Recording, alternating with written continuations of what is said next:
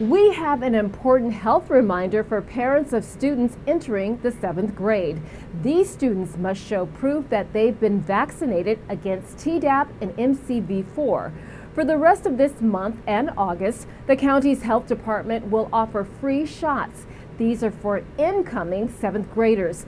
The shots will take place at 3 county clinics and at the School Health Services Center.